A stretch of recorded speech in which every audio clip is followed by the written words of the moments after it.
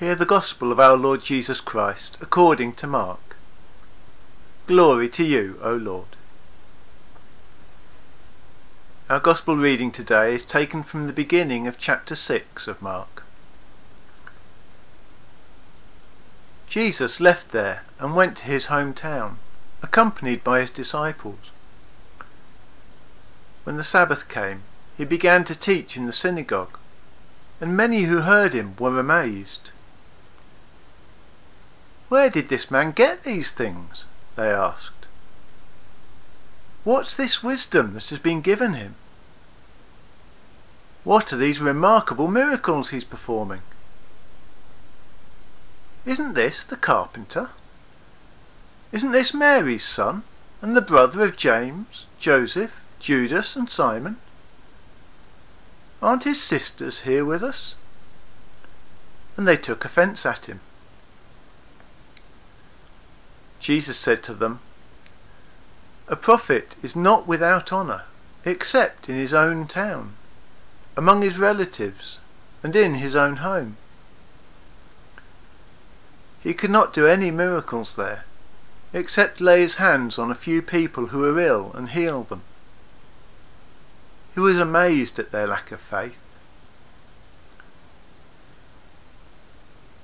Then Jesus went around teaching from village to village.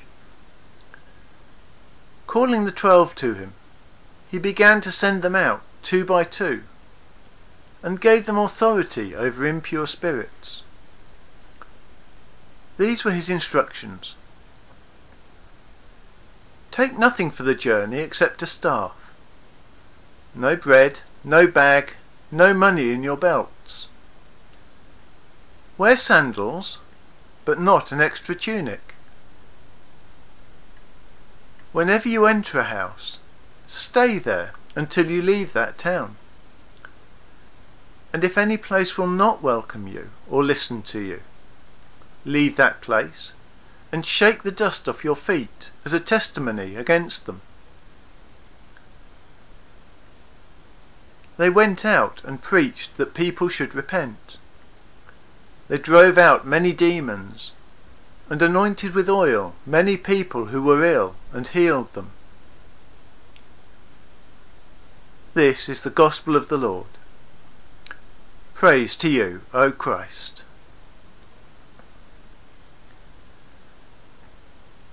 So, Father, as we reflect on your words today, help us to allow them into our hearts and to change our lives. Amen.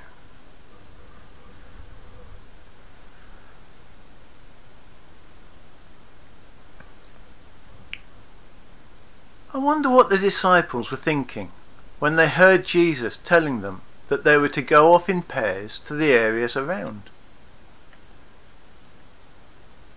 Did their thoughts go back to their time in Nazareth, where people refused to recognise Jesus as someone special? The people there thought they knew Jesus, and so were not willing to recognise that he was more than just the carpenter's son. We're told that this meant Jesus was unable to do any miracles there. It does amuse me, that verse. He could not do any miracles there, except lay his hands on a few sick people and heal them.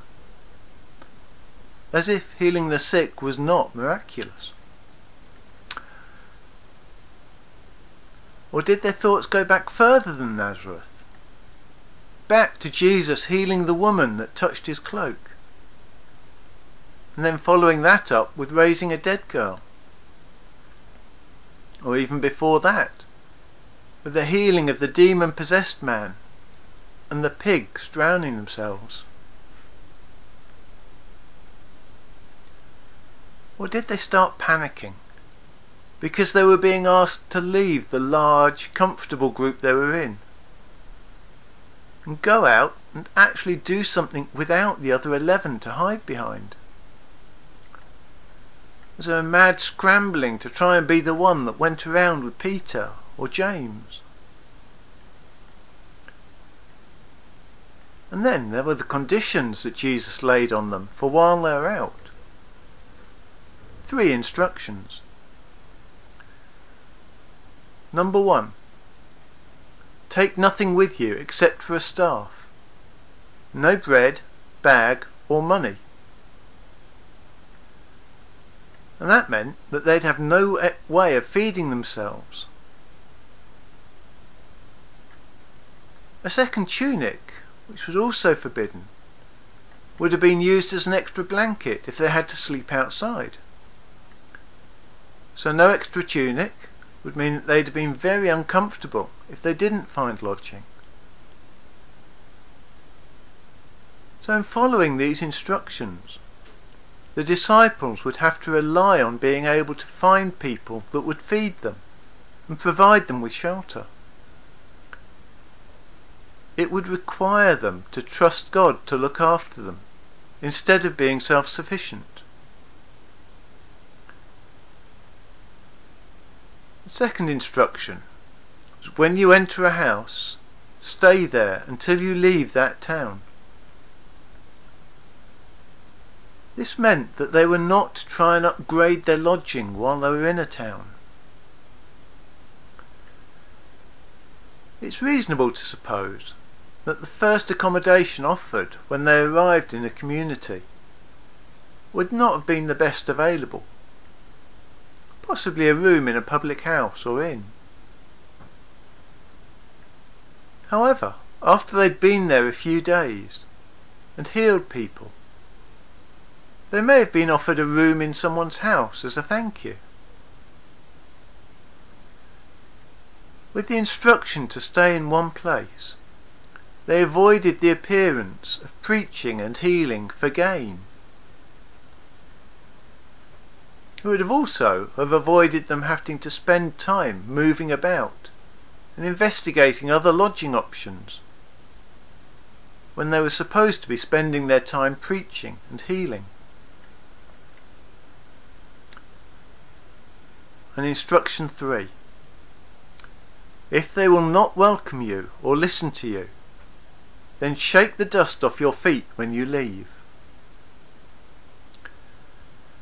Now, this refers to a teaching of the rabbis that taught that when someone entered Israel from a Gentile area, they were to shake every grain of unclean dust from themselves before entering the clean land of Israel.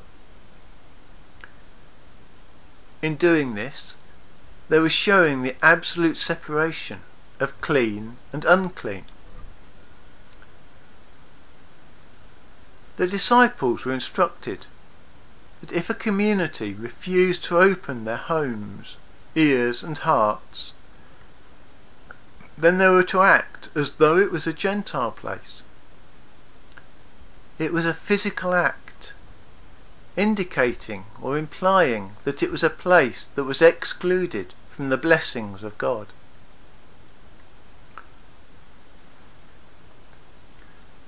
We never actually find out all that much about the disciples, but we can see here that Jesus is calling them to step out and to trust God. As I said at the beginning, I wonder what they thought. I also wonder how they encouraged each other. As Christians, we often use Bible verses or passages to encourage one another. But as I was looking through a few lists of encouraging Bible verses on the internet, I realised that over half of the lists came from the New Testament. As such, they wouldn't have been available to the disciples. So verses such as, "If God is for us, who can be against us?" And, "We know that in all things God works for the good of those who love him." They both come from Romans. From today's first reading we have, "My grace is sufficient for you. My power is made perfect in weakness."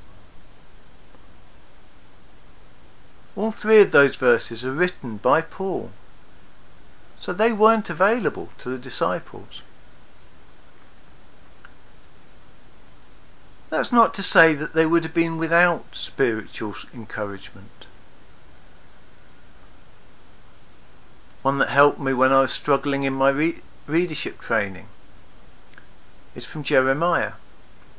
I know the plans I have for you, says the Lord. Plans to prosper you, not to harm you. Those who hope in the Lord will renew their strength. They will soar on wings like eagles. They will run and not grow weary. They will walk and not be faint. That's from Isaiah.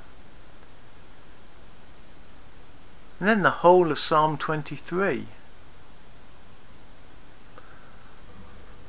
They're all Old Testament verses. Scripture verses that the disciples would have known and would have been able to call upon as encouragement. So the disciples are sent out. They're given their instructions and they went. I actually find the last couple of verses of our gospel reading to be encouraging in their own right. The disciples have gone out after Jesus has experienced rejection. They're given instructions about how they're to handle rejection if it comes to them. But then we're told they went out and preached that people should repent. They drove out many demons and anointed many sick people with oil and healed them. Despite having been prepared for rejection, we're told that they actually had a successful time.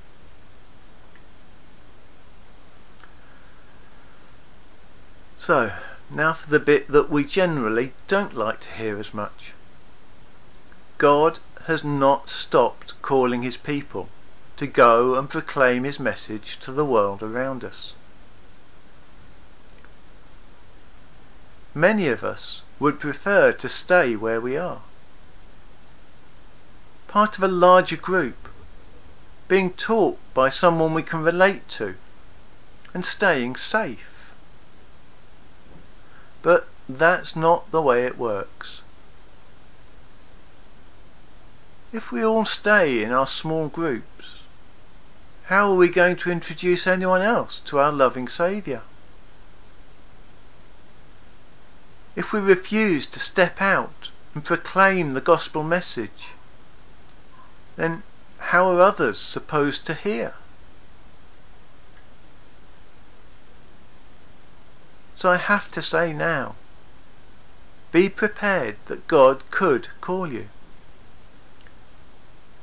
He could call you to step out in faith to a different area of the country, or even to a different country. Equally, he could call you to acknowledge your faith to your friends at the coffee morning you already attend.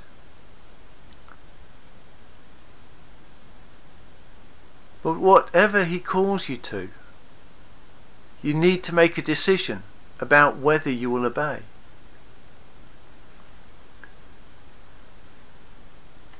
You may feel that you're unsuitable for what he calls you to.